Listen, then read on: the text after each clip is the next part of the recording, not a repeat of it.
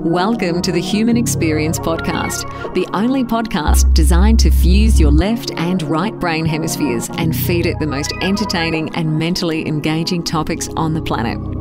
As we approach our ascent, please make sure your frontal, temporal and occipital lobes are in their full upright position. As you take your seat of consciousness, relax your senses and allow us to take you on a journey. We are the Intimate Strangers. Thank you for listening. Welcome to yet another episode of the Human Experience Live Show, streaming to you live on YouTube. If you are listening to this in the podcast version, thank you so much. We've got an incredibly entertaining episode planned for you guys. So sit back, grab a drink, and enjoy this listen. My guest for you today is Dr. Robert Glover. He's written a book called No More Mr. Nice Guy. We're going to get into the realms of relationships, love, and much more. Dr. Glover, welcome to HXP. Xavier, thanks for the invitation.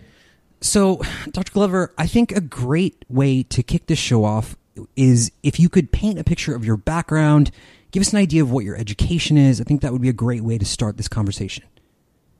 In terms of background and education, I originally started out to be a minister. I grew up in a very fundamental Christian church and got my first 2 degrees in religion.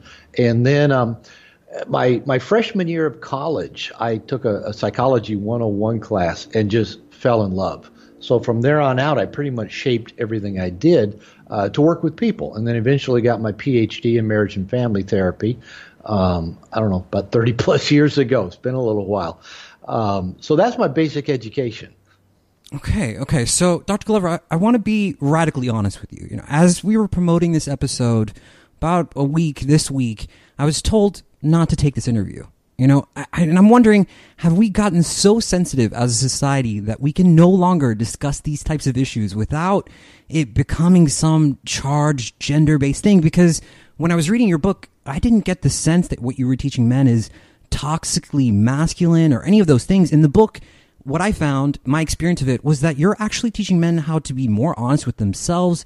And in fact, you even dedicate the introduction of your book to many of women that helped you.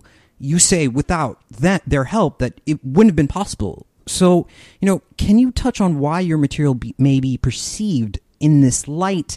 And because you work with men and women equally in your practice, right? Well, historically, yes. Pretty much, I pretty much work with men now for probably about the last 15 years. It's pretty much just been with men.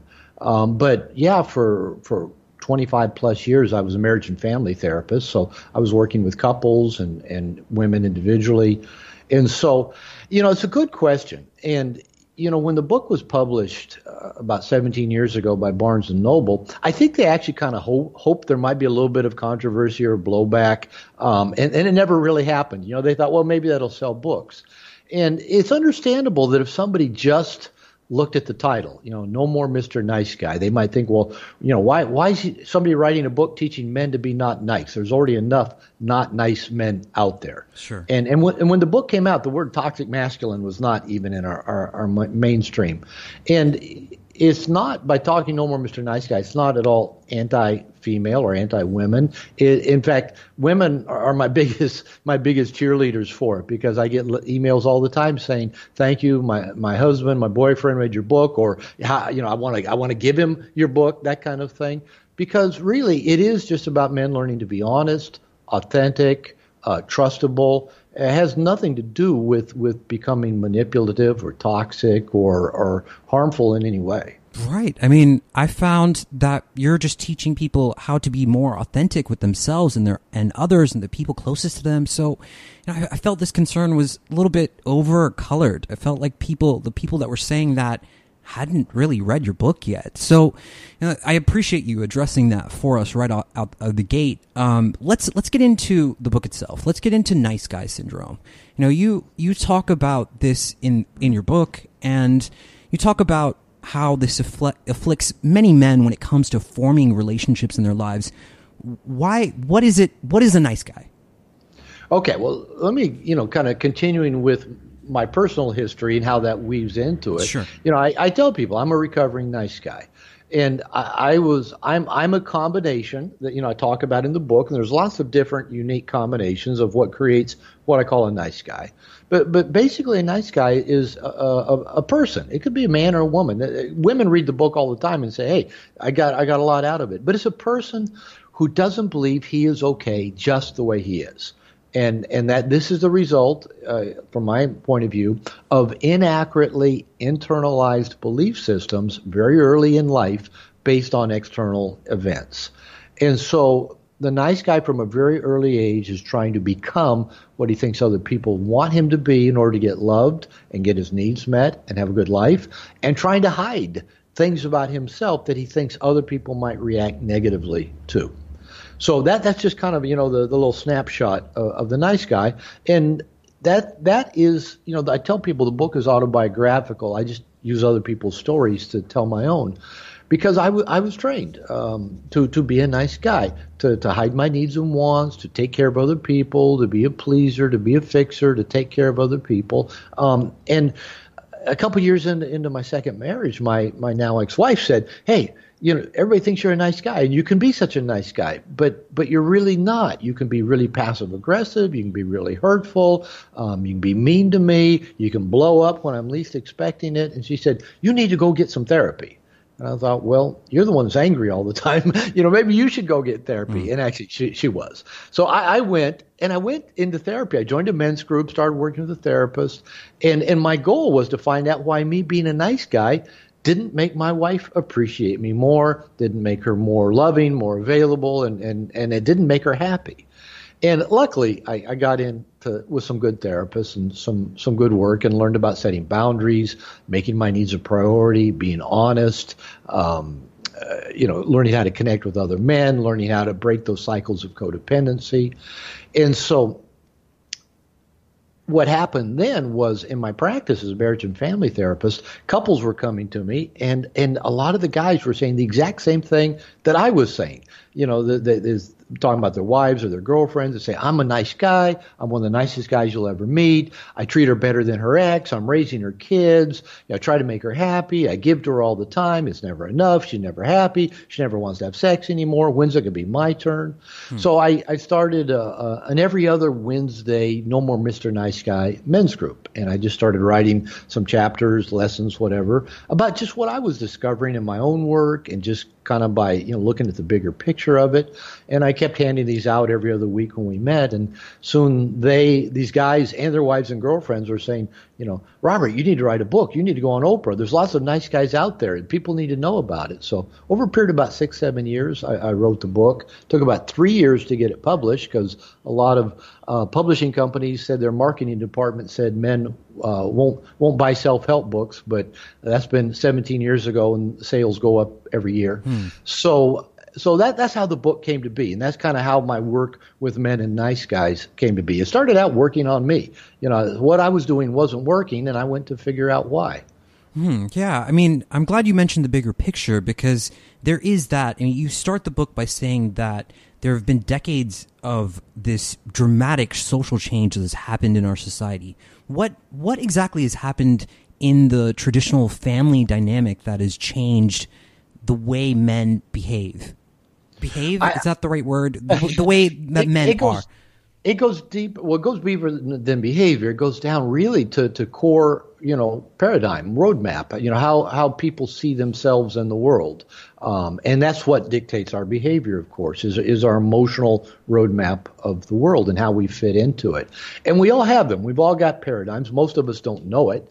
Most of us think that whatever our mind tells us must be true, because we all believe whatever our mind tells us.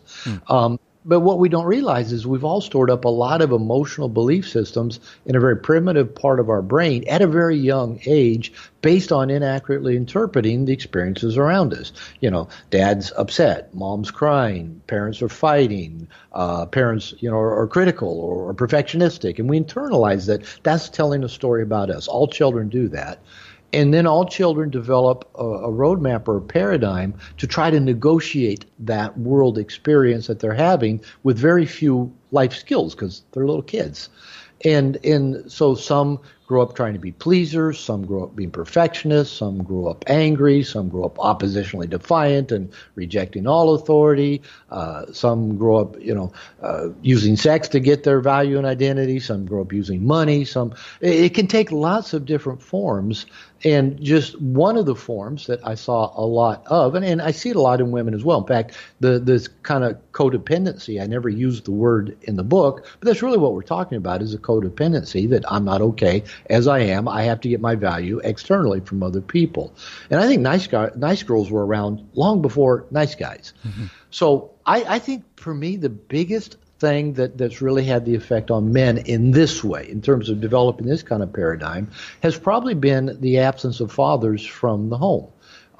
If you go back 100 years ago, 150 years ago, easily, boys grew up, in an agrarian, farming society, and they worked with their dads, they worked with their cousins and their uncles and their grandfathers, and they were around men and connecting with men. That just really doesn't happen anymore. A lot of boys grow up without their father even there, in single-parent families or with stepdads, or dad is working. At very minimum, dad leaves home every day to go do something that the boy never sees, and then returns home, tired and just wants to watch TV. Those are stereotypes. Mm-hmm. But what I think has happened is that there's not been a masculine presence in a lot of boys' lives, and they've mainly been influenced by a feminine presence, primarily raised by their mothers, going to preschool that's primarily women, going to elementary school, primarily female teachers. And one of the things that I often say is that in most Western society, a little boy moving from third grade to fourth grade not only has to learn his reading, writing, and arithmetic, but also how to please a woman, how to make this female teacher happy. He's already been learning how to make his mother happy. And then there's no masculine initiation whatsoever into an adult masculine world. And I know those words masculine and feminine are kind of hot topics, but we don't have to make them a hot topic. We all have masculine and feminine tendencies, and there's nothing wrong with masculine, there's nothing wrong with feminine. There can be a healthy masculine and a healthy feminine, and there can be a toxic masculine and a toxic feminine. And I think a lot of the toxic masculine has to do with the result of not having healthy masculine role models for little boys as they grow up. So, it equates down to something that simple, just not having an adequate role model that represents a masculine figure in a guy's life. This is where it stems from? Well, that's, I think, a big piece. A lot of other factors, I believe, have entered into that. But if you think about it, if you're a little boy growing up and dad's hardly around, or if he is, it's not a pleasant experience to be around him, that means you either kind of tend to isolate yourself and or try to figure out how to please women, because those are kind of the main people in your life that you have to figure out how to please. And what happens for a lot of guys, and also temperament fits into this. I'm a fairly easygoing guy in a lot of ways. My mother, she's 84 now. Pretty much every woman I've ever been in a relationship with, my mother has at some point announced to the woman that, Bobby never did like conflict. And I didn't, and I still don't. So part of that's even just temperament. But a big part of this was I grew up trying to be different from other men, because my mother trained me to be different from my father, and trying to figure out, okay, what is this feminine view of the world that I have to fit into if I'm going to get love and get my needs met? And what happens is, in a lot of guys just never grow up and meet any kind of real challenge in their life, and never have any healthy sense of themselves as a man, as a masculine person. Mm-hmm. Yeah, that really rings a bell with me. And I've got your book in front of me right now, and I'm just taking a look at it. And some of these traits that you say that happen as men become to be honest with themselves. They start to accept themselves how they are. They use their mistakes as valuable learning tools. They stop seeking the approval of others. They experience loving and intimate relationships. They face their fears. They develop integrity and honesty. They set boundaries. There's a litany of positive things that start to happen when you recover from what you term as nice guy syndrome. What does being integrated mean? What you use this term in the book? Yeah, that's a good question. And, I don't know that I have, okay, here's what it is. Here's what it looks like. 1, 2, 3, here's how you get there. But it really is, it involves, being authentic, being yourself, making your needs a priority, learning to soothe your anxiety so you can act with integrity rather than just, doing whatever's easiest or whatever's most expedient. It really involves becoming a person you can trust, a what you see is what you get kind of guy. And I know in my workshops and seminars and in interviews like this, some of the feedback I frequently get is, Robert, you're so authentic, you're so real. And I promise you, I would not have been accused of being authentic 25 years ago. Nobody would have ever said that to me because I wasn't. I was the chameleon. I was, kind of licking my finger and holding it up to see which way the wind was blowing, to see what I needed to be or do or say, to not rock the boat, to not upset anybody, to not get a negative reaction, to be not thought badly of. And those are not good qualities. But that was what was leading my life. And now I can make a decision based on what feels right to me, what's most important with my core values. I can act on that even if I receive resistance from people around me. I can be honest. I can be transparent. I can tell the truth. I do tell the truth. And kind of one of my mantras is nothing hidden, nothing half-assed. So if I'm going to do it, I'm going to do it. I'm going to do it in the open. And there's just that authenticity about it. Yeah, I resonate with that so much. I mean, I think authenticity now is so valuable. I feel like there is this air of people, and they put this, I don't know, it's like a wall or a facade. I mean, you can get onto social media and you see this all the time. I mean, people don't put their problems on social media. It's always this color of the world. My world is perfect. Come join it. Come, I don't know, worship. I don't know what it is. So, I want to talk about the stages of becoming a nice guy. Like how does this evolve in a person? You talk about, this creation of a survival mechanism, toxic shame and abandonment. I think that I reversed those. So how does that work? Well, you hit the nail. You've got the right components there. In terms of my perspective, and actually, I finished writing the book well over 20 years ago, and I've continued to work on me, and I've continued to work with thousands of men and women around this dynamic. So I keep evolving in terms of how I view the context. I think there's two things that really fit into this creation of the nice guy, and we'll just say temperament being a thing that, we're going to naturally develop according to our temperament, our DNA inheritance. And so, two kids in the same family might have pretty similar experiences. And then, of course, birth order and gender and other things are going to play into it. Mm-hmm. But based on just their emotional inheritance or emotional wiring, they might create totally different roadmaps. In fact, it's not unusual to see, when I work with a nice guy, it's not unusual for them to have had a sibling that was oppositionally defiant. They were the one that just blatantly resisted every rule in the family, just cut off their own nose to spite their face. And then the nice guys at the other extreme of hiding all their wants and needs, never rocking the boat, never be a moment's problem. And so that internal temperament can have a big play in this. But then where it begins to get, we'll use the word toxic for the developing child, is when they begin to experience things that feel like an abandonment. And for a child, all children, abandonment feels like death, because it is, because children cannot survive on their own. They can't take care of themselves. Mm-hmm. So anything that is disruptive of their schedule, their needs don't get met in a timely, judicious way, where there's any kind of real abandonment, parents disappearing, not being there, anger.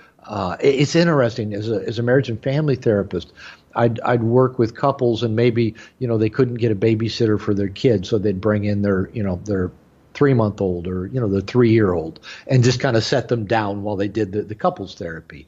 And it's funny, the kids are barometers of the tension between the parents. Like if it's a 3-month-old, it might just be there sleeping, in his little carry thing. And then as soon as there's tension between mom and dad, the kid wakes up and starts crying. Or if it's a 3-year-old, they're on the floor coloring. And as soon as there's tension, that they crawl up in one of the parents' laps and start kind of being needy and showing them. So children are just like, they're sensitive weather vanes. Dogs are too. If you have a dog in your house and you start fighting, the dog will get anxious. Most pack tribe type animals really absorb the anxiety of the people or the other animals in their environment. And so two things really play into this for the developing child. One is that abandonment can trigger anxiety, which I did not talk as much about in the book, which I've come to see more since I finished the book. But the other is this concept that is called toxic shame. And it took me a long time to understand toxic shame. And I still remember in my second marriage, my wife was reading a book by John Bradshaw around shame. And she's reading it to me, and she said, this is you. And she kind of read the passage, and I thought, well, that doesn't sound at all like me. That sounds a lot like you. And really, I actually read the book, and I thought, I don't even get this concept of what is this toxic shame, let alone see it in myself. And then I began to do some work, and I realized most of what I did in life was guarding or protecting that sense of I'm not okay. Not just I do things that aren't okay. I'm not okay. I'm not lovable. I'm defective. I'm broken. And I can't let anybody see that. So pretty much everything nice guys are doing based on these, again, inaccurately internalized beliefs that they internalize in a very primitive, immature brain based on these experiences that feel like abandonment, that feel like death, that trigger their anxiety in childhood. And, this doesn't have to be a wildly, toxic or abusive family. Every child has some experiences they internalize in terms of shame and anxiety. So then what the child starts doing is trying to manage both the shame and the anxiety. And so they manage the shame by trying to be good and hide what they perceive to be bad. They manage the anxiety by constantly reading their environment. What do I have to do or what do I have to avoid doing to not trigger negative reactions that make me anxious? And then these little children grow up to be adults that are hiding parts of themselves, trying to, kind of wear this suit of clothes that say, I'm good, I'm capable, I'm competent, I'm lovable, and then also trying to manage the people and situations outside of them to not feel so much anxiety on the inside of them. Sure. Yeah, that's a resounding answer. I love that. One of the key areas that you mentioned about nice guys is approval seeking. There is this aspect of them where they're trying to please everyone, but they end up pleasing no one, including themselves. So, you wrote about how they use this value-seeking mechanism to convince themselves that they are lovable or desirable. In this context, what are some of the value-seeking mechanisms? And if you could offer some examples of what a nice guy might use to exhibit this behavior. Well, probably I would say number one thing that they do to seek approval is to hide their needs. And when I work with nice guys and start working around making their needs a priority, I get this deer in the headlight look. Oh no, that'll make me bad if people know that I have needs. Which, if you think about it, that's pretty skewed. But nice guys will believe that they're bad for having needs. They're going to get in trouble if they have needs. People are going to be mad at them if they have needs. So that's a real strong manifestation. So one of the things they do is they create what I call covert contracts, where they start giving to everybody else. If I give to you without you having to ask, then you'll give to me without me having to ask. So they hide their needs. They even often stay unconscious to their own needs themselves. When I start working with nice guys around their, what they need, what they want in life, how to live a life that's true to their deepest sense of self and calling, I'll give them a legal pad to just start writing things they can do to start meeting their needs and getting their wants met. And I've had guys just sit there and stare at the page like they have no clue of what this looks like. So that means they got to go out and start getting approval for other people. And again, that approval seeking might be I'm needless and wantless, or I'll take really good care of you. It might be, look at me, I'm smart, or look at me, I have a good job, or I make good money, or look at me, I'm different from other men. That's a huge one for nice guys. Mm-hmm. I'm not like those toxic masculine guys. I'm a good guy. Nowadays the term for that is virtue signaling. Sure. That term didn't exist much, I don't think, think when I wrote the book either. But that's what nice guys do. They virtue signal. Look at me. I'm a good guy. I'm different from those bad men. I'm not toxic. I don't have a sexual agenda. I'll treat you well. I'll and when it comes to women, I'll listen to you talk about your problems. I'll help you fix your problems. I'll do things for you. Like me, like me, like me. And it does get most manifested typically in their interpersonal relationships, and especially with the opposite sex. I mean, it doesn't end up working out for any of the people involved in these situations, does it? No, and especially, let me just go a little bit more to the covert contracts, because this is where it doesn't work out for anybody. Nice guys, and again, I've even kind of clarified this more since I wrote the book. This is even a little bit more clear than what you'll see in the book. Nice guys tend to operate from three fundamental covert contracts. Now, the covert contract is called that because it's covert, it's hidden, it's unconscious, often from the nice guy himself. Often the behaviors are not even in his own conscious awareness. And these three covert contracts are all an if-then proposition. If I do this, then this will happen. And the nice guy is convinced this paradigm, this roadmap should work. And it should work in all situations. And in a minute, I'm going to say why it makes them often not so nice and why it doesn't work for other people. So the three covert contracts, number one is, if I'm a good guy, then I will be liked and loved. Now, number one, what's a good guy? And who's keeping score? The nice guy's always the one keeping score. And if he thinks, well, I'm a good guy, I'm different from other men, or I don't use women sexually, or blah blah blah blah, whatever in his mind thinks makes him a good guy, then he believes other people should like him and love him. Now, of course, not everybody's going to like or love us. It just doesn't happen in this world. But what that can lead to then is, and all of these lead to a lot of resentment, but they also lead to a lot of manipulation.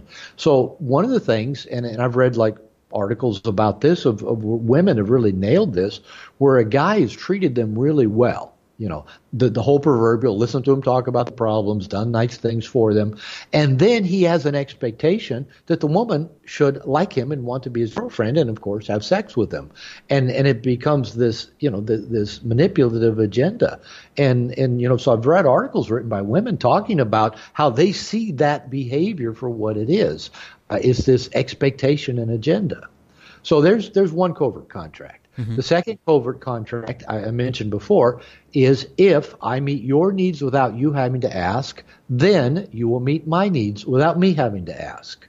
Now, the problem is the nice guy is meeting what he perceives to be the other person's needs. Actually, the nice guy usually gives what he needs to give, not so much what the other person needs to receive, because often all the well-meaning help we give other people as nice guys, the people don't need it. They're not broken. They don't need us to jump in and be the white knight in shining armor and come save them or rescue them from their own drama or calamity. So there's that. And then there's also this, again, the resentment that builds up. Well, I've done this for you, and I did this for you, and I did this for you. You don't give back. You don't give to me. And so there's that real resentment. But the other person never knew there was a contract. Yeah. They just thought you were being nice. You were just being available.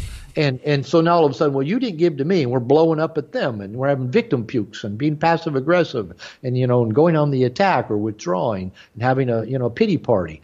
But even the bigger problem, as I said, nice guys, because they're uncomfortable with their own needs, if a person does try to meet their needs, often the nice guy won't let them. I've had a number of the significant women in my life tell me, you are really difficult to give to. And they're right, because there's that part of me that feels really uncomfortable if people are giving to me, whether it's praise, whether it's affection, whether it's a gift. So that covert contract doesn't work for the nice guy or the people in his or her life. And then the third covert contract is, if I do everything right, then I will have a smooth, problem-free life. Now, this doesn't work for a number of reasons. Number one, where is the rule book that says how to do everything right? Now, I know through the centuries a few people have pitched those rule books, but even those rule books usually say everybody falls short of this standard. Nobody gets it right. And so there's this, well, I've done everything right. I've been the good guy. I didn't do this. I've done that. Then, why are you mad at me? Why are you making my life difficult? Why aren't you making my life better? So the nice guys believe that life really can be smooth and problem free, but that's not the universe we live in. We live in a chaotic universe and a chaotic world. Mm-hmm. And so nice guys are in this very almost childlike, infantile way. If I do everything right, just like then daddy will never get mad or mommy will never cry or yell at me. They carry that into adulthood. And again, the core piece that really comes out of these covert contracts, besides they're not getting their needs met or getting the connection they really want, but the bigger piece is all the resentment that stores up inside of them and comes out in a lot of not nice ways. Yeah, so, through this covert concept idea, then the person ends up becoming bitter because both people end up building resentment because first the nice guy that's creating this covert contract, and then the other person, whoever they're with, they have no idea that this contract even exists. There's no communication there, right? So exactly. So when it doesn't come to fruition, it just makes no sense. Is this problematic because of a lack of communication? What can people do to not, how can we communicate better so that we're not creating these ideas of these contracts covertly in our minds? Well, it's okay to have reciprocal arrangements with people in which everybody gets their needs met. In fact, that's what mature people do. In fact, that's my definition of a mature grown-up, is somebody that is consciously taking responsibility for their own needs and creating what I call cooperative reciprocal relationships with other people and professionals and groups and institutions in which everybody benefits from it. But that's all overt, and that's the difference.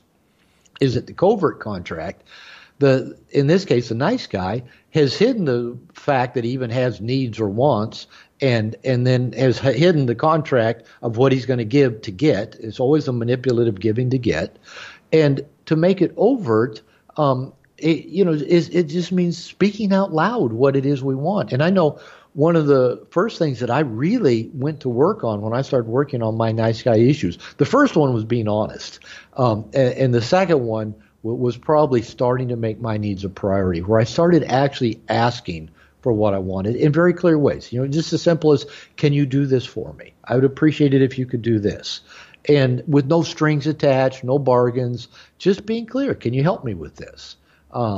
And it's so simple, but yet it is such a transformational, switch from I'm going to be oblivious to my needs and wants. I'm going to communicate them unconsciously and indirectly, expect you to read my mind, and expect you to give to me, even though I'm not very good at letting you actually give to me. And then I'm going to be upset at you for not doing a better job. It's so much better to just say, can you do this for me?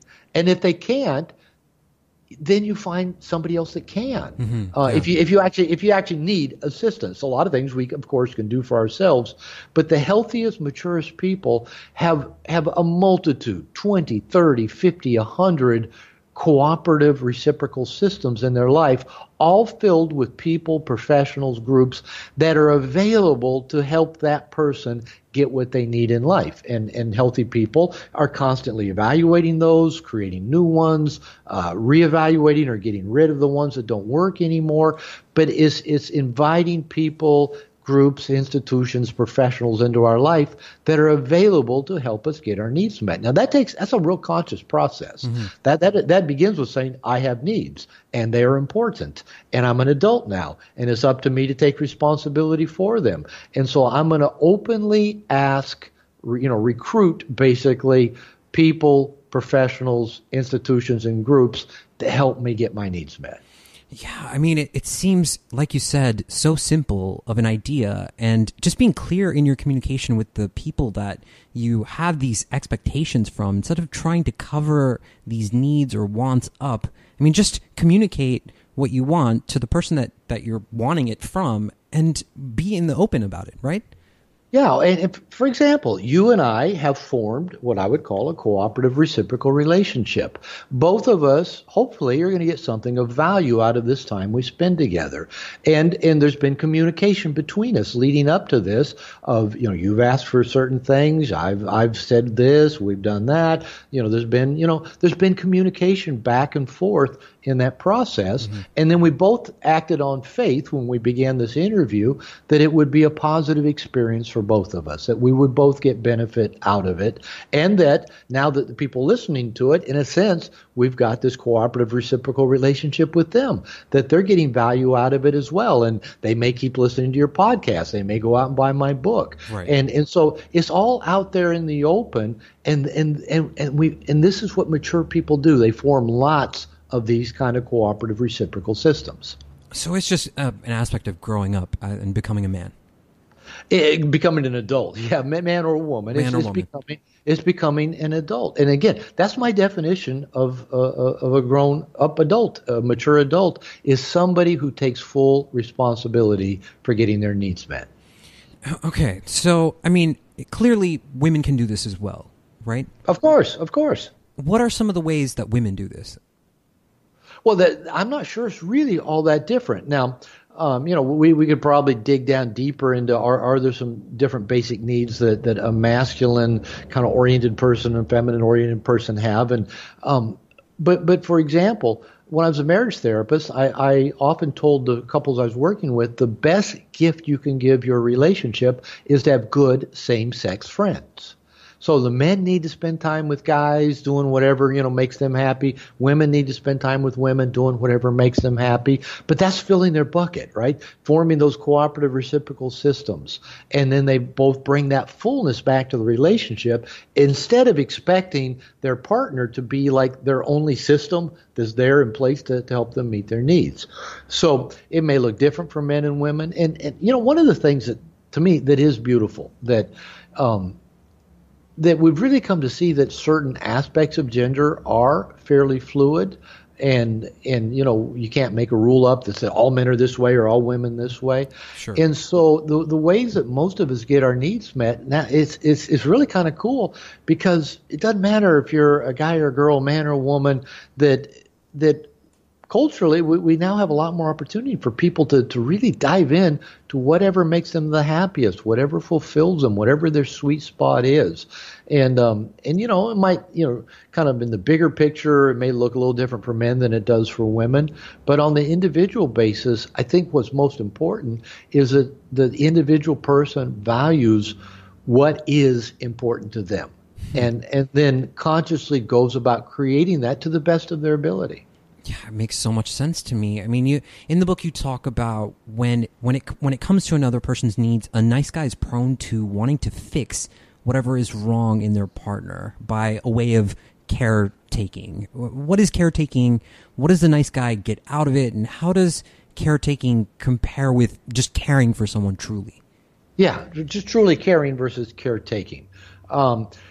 The kind of how I simply define it is caring is giving to somebody else what they need to receive. Caretaking is giving what we need to give.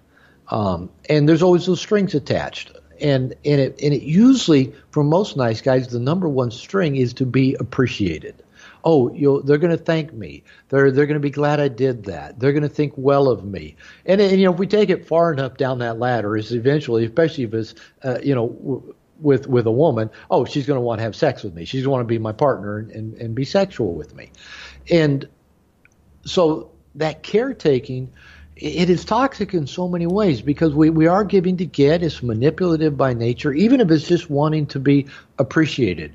But it's also fundamentally dismissive of other people. It's like saying, oh, I don't think you are capable of figuring out what you most need to fill your bucket, to have your own good life, to resolve your problems or your struggles in life. You need me. You need me to tell you what you should do. You need me to help you. You need me to step in and fix it, to pay off your debt or help you move or, get your car fixed and then you're going to appreciate me for that. And then you're going to treat me well, never be mad at me, never be upset at me, never point out any of my faults. Those are, again, back to the covert contracts. So that whole caretaking thing, it really is so toxic because not only is it dismissive and condescending of other people and kind of self-righteous if you think about it, it doesn't help other people and it doesn't get you what you want. I mean, the person caretaking, usually all they end up with is a person that keeps having problems that keep needing fixed. And then the caretaker gets resentful because I've done all this to help fix you. How come your problems haven't gone away and now we have this smooth, calm life and you love me in the way I want to be loved? Yeah, I mean, it seems so simple, like if you just give for the desire of giving and you want to do that without any strings attached, it's going to work out for you. Yeah, and it doesn't matter if it works out. I mean, it's as simple as, for example, if you drive quite a bit and you drive in traffic, a lot of times you'll see situations where somebody needs to move over a lane or they need to pull into traffic but it's not moving, and you may just create a little space and let them move in. Now, if you get pissy if they don't give you the wave, the thank you wave, that was a covert contract. That was caretaking. But if you just did it because it makes the world a little better place and, it's kind of the golden rule, you'd appreciate if somebody did that to you. There's no strings attached. There's no energy around it. It's just a little space you created to let somebody else's life flow a little bit better. And we can do that through life. Then our giving really becomes pure. And there are no hooks to it. There's no energy attached to it. And our walking the planet in that way just makes the world a better place. For sure. And maybe it even helps that person have a little better day. And maybe down the road they even think, oh yeah, I'll let that person in. And, and maybe there's a snowball effect that, maybe traffic just got better for several people today. Yeah. I mean, there's going to be bumps in the road. That's just part of life. That's how it goes. You talk about reclaiming personal power. How do we start to do that for ourselves? Well, it's really what we've been talking about in terms of recognizing that you have needs and your needs are important and you're not bad and, and that people want to help you get your needs met. That was a big revelation to me. Oh, I mean, people want to help me meet my needs? Yeah, they really do, especially if you can be really clear about them.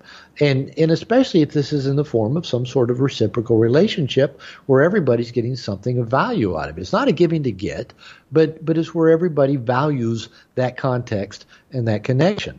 And it really, again, this is what adults do once they actually become true adults. And so that's where our power comes from. And, I developed this concept of the cooperative reciprocal relationships after I finished writing the book. But I know in my life it's been transformational. It sounds kind of simple, but I actually, when I do workshops, I have people, we get a big piece of paper and kind of do a little bit of a mind map where I have them start with, okay, let's just make you, draw you and then draw a bunch of two-ended arrows, the arrow pointing away from you and pointing back to you, and then a bunch of circles around you. And in those circles, we start by just writing what cooperative reciprocal relationships do you have?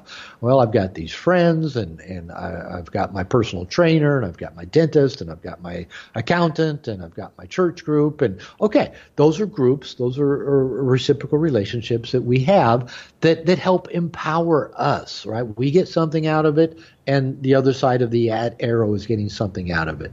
The second part is, then I'll have the people, all right, let's do a second page where let's start listing some reciprocal relationships you need to consciously create. Okay, I need to get a therapist. I need to get an attorney. I need a new accountant. Or, I need to find, a meetup group that will, that I go hiking with. So we actually, all right, what are things that would help empower us and make our life feel fuller and more complete? And then go to work on creating those in our life. And then the third part of the assignment, I'll have people list the cooperative reciprocal relationships they have that maybe aren't so cooperative or reciprocal anymore. Maybe the ones that aren't really serving anybody all that well, or they're real one-sided. And maybe reevaluate those, maybe go back and renegotiate them, or maybe prune them off and find others that serve better. And this, all three of these stages are an important part of that empowerment.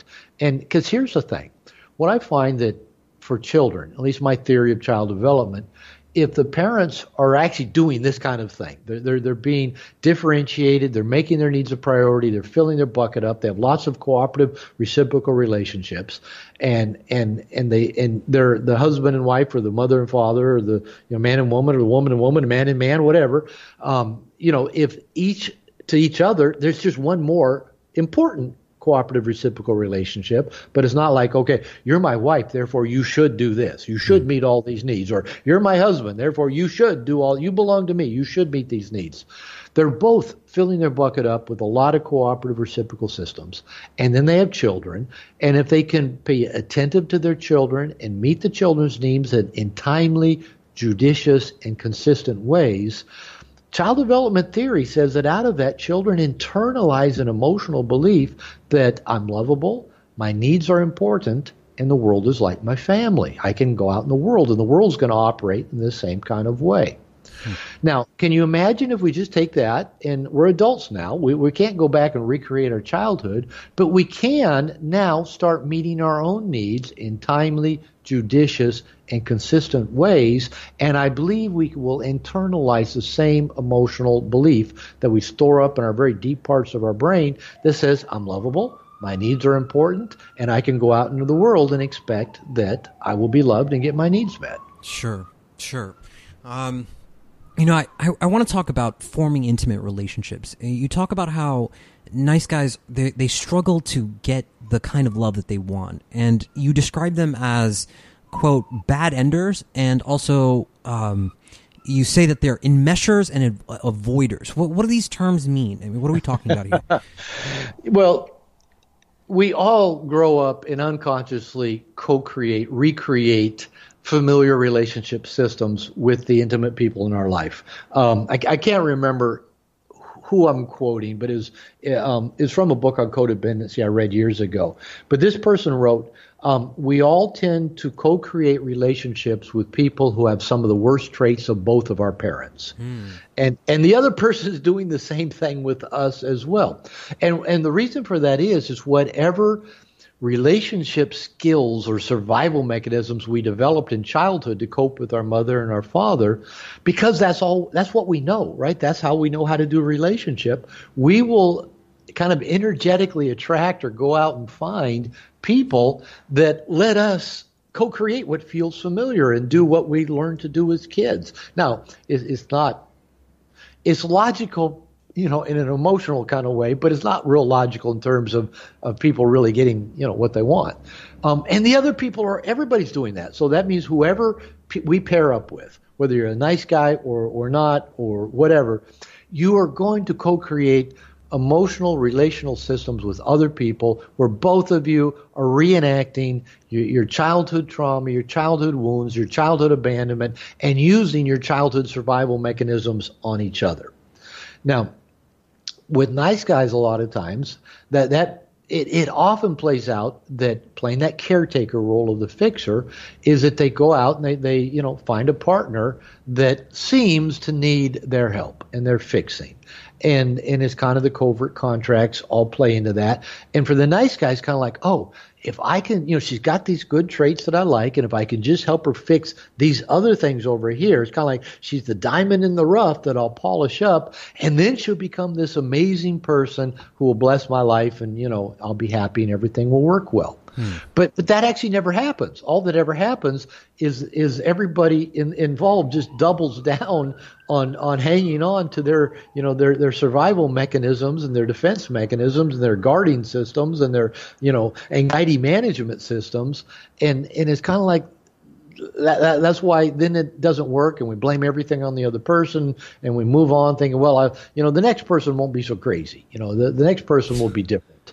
And then we just tend to go out and co-create the same. And then there's this tendency, and you can see it culturally, where now all the women are getting bitter about all the men, and all the men are bitter about all the women, and it's kind of like we're blaming everybody else. But the truth is, we've all gone out and co-created these systems because, unfortunately, they feel familiar, and the human brain likes things that feel familiar. And we like traveling the same neural pathways, even if kind of that familiar territory is a ghetto. It's the ghetto we know. And so we're going to keep just hanging out in the old neighborhood. And that's an emotional metaphor for how we do relationship.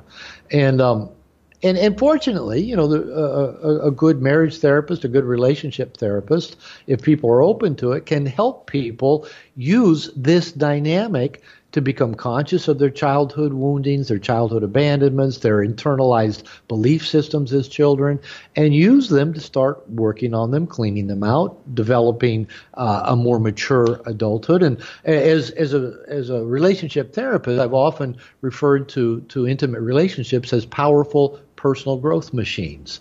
If we're conscious of we're going to recreate what feels familiar, therefore we're recreating what feels bad. We're just going to do that. Now, I since I mainly work with men now, but I'd say the same thing to women, I tell guys, hey, whatever your male brain thinks a woman is going to do for you in relationship is wrong. And I would say the same thing to a woman. Whatever your female brain thinks a guy's going to do for you in relationship, it's wrong.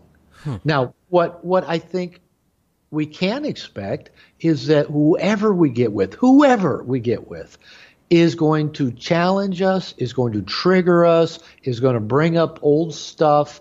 And if we are willing to be conscious and work and bring in good help to help, not do this by ourselves, like don't try this at home, get help to do this. I'm in my third marriage. We've been married almost 3 years. My wife sees a psychologist, a therapist regularly. I've got a coach. I'm in a men's program, and we both use our relationship to and then our professionals that we brought in, we use them to help us clean out our stuff. My wife's got all of her baggage from her childhood. Her triggers and defense mechanisms trigger my stuff from my childhood. Sure. Then I trigger her back, but it's a nice, beautiful dance if we don't take it all so personally and have some help from the outside to use it as a way of cleaning this stuff out instead of just getting to the point where we can't stand each other because they drive us crazy. But they're driving us crazy in the exact ways we invited them into our life to drive us crazy. We just didn't know it. Yeah, and it's amazing. I've got friends that are women in the audience, and they're championing your work. I mean, they're the most vocal about this, saying, wow, this really makes sense. This really connects for me. So it's not a one-sided argument. I don't see the toxic masculinity anywhere. I see a person that's talking about how to create a healthy dynamic between men and women. It makes a lot of sense to me. Well, I think we have the potential to be a lot happier if we can kind of get away from blaming the opposite sex for all of our discomfort or, struggles. And one of the things that I encourage people to do, and I do this all the time with myself, is whenever I'm triggered by anything in relationship, whether it be with my wife, a good friend, any relationship, if I'm triggered emotionally, I try to ask myself, what is my emotional reaction telling me about me? We want to all think my emotional reaction is all about them. They caused it. It's their fault. They're being that way. That's why I'm having this reaction to them. But that's not really true. It's our story. And the example that I give is, say you and two friends go to hear a comedian. You go to a comedy show, and you're sitting next to each other, and the comedian's doing his shtick or her shtick.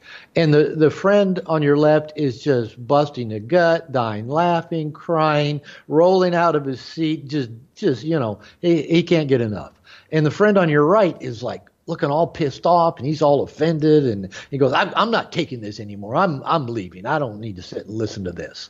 And maybe you're sitting there and, you don't really know what's so funny about it on one hand, but you're not really particularly offended by it on the other hand. So who's right?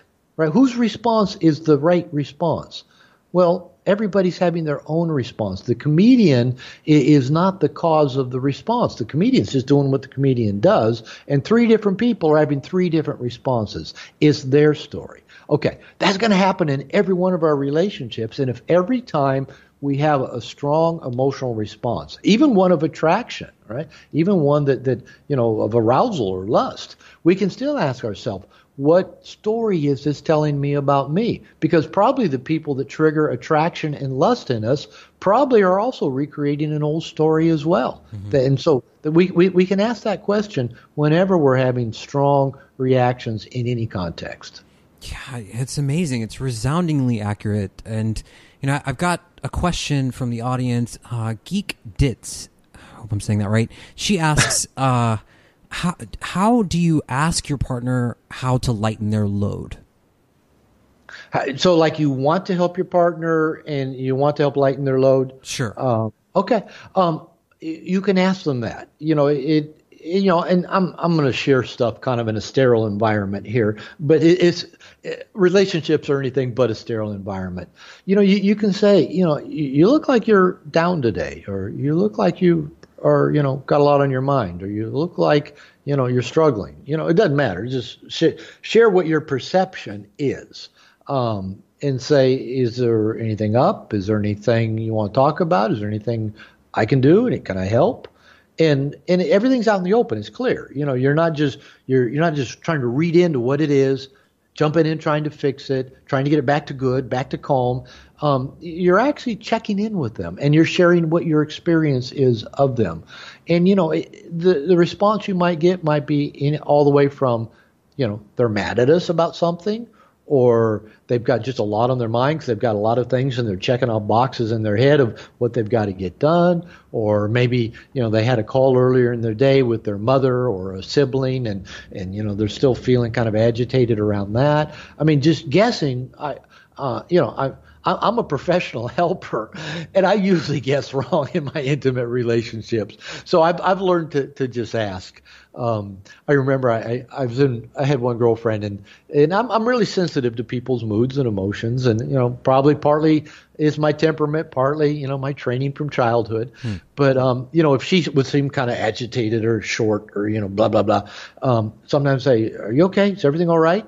And often her response was, "You haven't done anything wrong." She said, "You're such a narcissist. Not everything's about you." Or she'd say, "There's only room for one girl in this relationship. Stop being so sensitive." And it was like, because I was anxious about her seemingly, blah, blah, blah, blah. I didn't project my anxiety. Is anything wrong? Did I do anything wrong? Do I need to fix anything? That's my stuff. It's how my stuff shows up. And I appreciated her for just being that direct with me. It's not always all about you. Okay, good. That's nice to know. It's nice to know you can be in a bad mood and I didn't cause it. Mm-hmm. That's a relief. And then you can kind of like, all right, is there anything I can do to help? Do you need anything? Do you need to talk? Can I help out in any way that'll make, your day feel better? And then it's not to fix. It's just because you really do want to help the person you love have a better day. Yeah, for sure. Dr. Glover, I've really enjoyed this whole conversation. I've got one more question for you, and then we'll start to wrap up. You end the book with a chapter called Getting the Life You Want. So, what does this mean? What encompasses like getting the life that we want? How do we build to that? Well, I think if we take a lot of things that we've been talking about today, there's been a pretty good capsule. You really, really, really did a very good job of going into the book and pulling out the key points of it. Thanks. I'm praising you, so then you'll think I'm a good guy, by the way. So. And by the way, if we can laugh about our patterns as well, it does help a lot. Just to be playful with it. We don't have to be serious about all the ways we're fucked up, but it helps to lighten up a little. So, this whole thing for me is being conscious of making your needs a priority. And that's a good thing. That's a good thing to ask yourself, what do I want? What's important to me? What feels right to me? What am I passionate about? Where are my sweet spots in life? What fulfills me? Where do I get into the flow? To be able to ask those questions and to be very conscious in that process. And then to very consciously create situations and contexts and cooperative, reciprocal relationships that help you live in that way. You know, if you prefer to be single, honor that and be single. If you prefer to be in a relationship, honor that, be in a relationship. You know, if mom or dad, wanted you to go to MIT and become an engineer, but you want to write poetry or play in a rock band, honor that. It's called differentiation. It's the ability to ask yourself, what do I want? What feels right to me?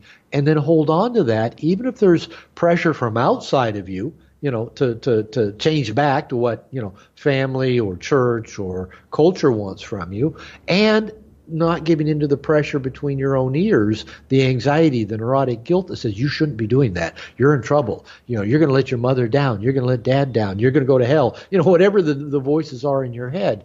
So that's what mature, differentiated people do. That's how they empower themselves. That's how they live the life they want on their terms. And it doesn't mean that life will always be smooth and life will always be easy. We may actually choose some pretty challenging paths to take. But, it'd be nice to, be on our deathbed about to take our final breath and look back and kind of like the song said, I did it my way. It feels good. I wouldn't change a thing. And, we got to get up every day and live that way. We can't wait till, once I get out of this relationship, or once I get this girlfriend, or once I move out from my parents, or once I get my degree, or once I make enough money. We got to get up every day and live from that place of passion. I tell people, do everything you do with passion and stop doing anything you're not doing with passion. And get up and I think if you live that way every day, life gets really, really interesting. Yeah, for sure. Dr. Glover, I really, really enjoyed this conversation. Is there, I think we did a pretty good job wrapping the book together as tightly as we could in about an hour. Is there anything that you want to say or cover that we didn't cover yet? Xavier, you did a hell of a job. The fact that we got down to covert contracts, how nice guys develop, how it manifests in the world, how it brings pain to others, and why nice guys aren't always so nice, and what a nice guy can consciously start doing differently. Now, just the one thing that I'll add, and I say this in the book, is I tell nice guys, I tell anybody, if you're going to make a significant adjustment in life, is don't try to do it alone. Nice guys didn't develop into their nice guy syndrome in a social vacuum, and you're not going to work out of it in a social vacuum. Go get help. Go get a coach. Go get a therapist. Join a men's group. If you were going to quit drinking or quit doing drugs or quit gambling, you'd go join a 12-step group. You'd go get a support system. You wouldn't go it alone. So whatever we're trying to do in life that's going to require a significant adjustment from us is go find good people to help you do this. Like I said, I'm 63 years old, and I've got a men's coach, I've got a men's program. I don't try to go this alone. I've tried many times in life, and it just doesn't work so well. So, and through that process, let me just kind of wrap it up with this. No problem. My publisher put out it wasn't a revised edition. It was just kind of a cleaned up edition of No More Mr. Nice Guy about 2 years ago. They just went in and corrected whatever errors and typos were there. But I got to write a foreword to it of what I'd experienced in the 15 years since the book was published, both in my own life and in my work with nice guys. And the main thing that I really wanted to put the spotlight on that I concluded in that foreword, that recovering from nice guy syndrome is not about becoming a different person or a better person. It's about becoming more us. It's about learning to embrace us, who we are, just as we are. Love us, just as we are, who we are. And so that's what, I'll just, wrap this up with, is that no matter what direction we're going in life, work at being you, the you that you were born to be. Be that you. Don't think you got to become better, different. Just become more you. Yeah, Dr. Glover, I love it. Where can people find your work, more of your work? Well, then go to my website, drglover.com. This is drglover.com. The website has my books, it has my classes, it has my workshops and seminars, other things that I have available. Or if they just Google "No More Mr. Nice Guy" or Google Robert Glover, I come up in the top several spaces for both of those searches. Sounds awesome, guys. The book is called No More Mr. Nice Guy. My guest that was with us today, Dr. Robert Glover.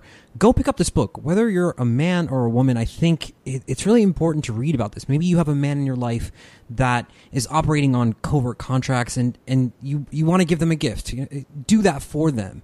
That will do it for us here at HXP, guys. We will certainly be back with another live broadcast for you next week. If you're not subscribed to us on YouTube, please get over there, search for the Human Experience Podcast, subscribe, click the bell so you get notified when we go live. If you're listening to the podcast version of this, a theme that I'm getting a lot from people is that they have had no idea that we existed, even though we've interviewed so many people. So please get over to iTunes, leave us a review, and hopefully that will help us stay relevant and more people can discover what we do. One of the biggest compliments that you can give us is just sharing our work, sharing it with the people that you care about. So thank you guys so much for listening. Without your presence, this show would not be possible. We will see you guys next week.